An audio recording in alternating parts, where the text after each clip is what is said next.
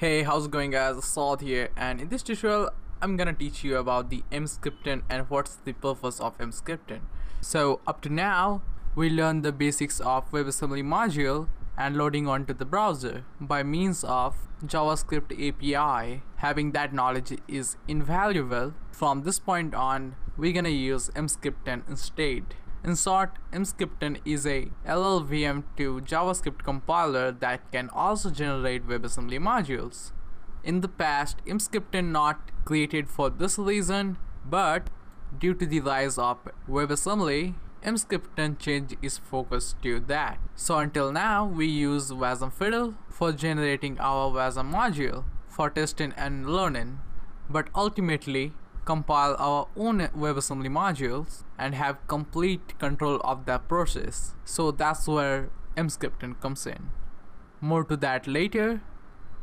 So compiling our own code requires LLVM or CLang command line tools, or even an IDE like Mac's Xcode or Microsoft Visual Studio. But this requires deeper understanding of these tools and compilation in general.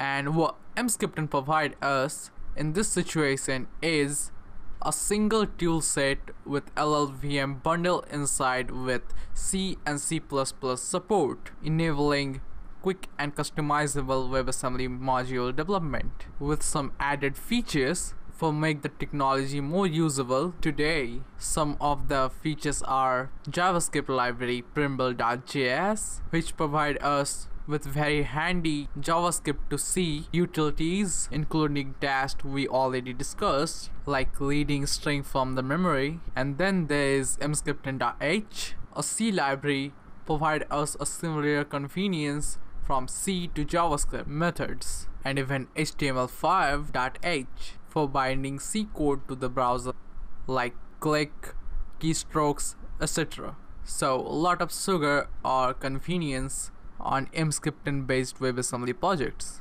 And last but not least, Emscripten provide us all the glue codes for loading and initiating an WebAssembly module. Right now there is no other tool set nearly as good as Emscripten. So from the next lesson we will learn how you can install and use Emscripten. So see you guys then.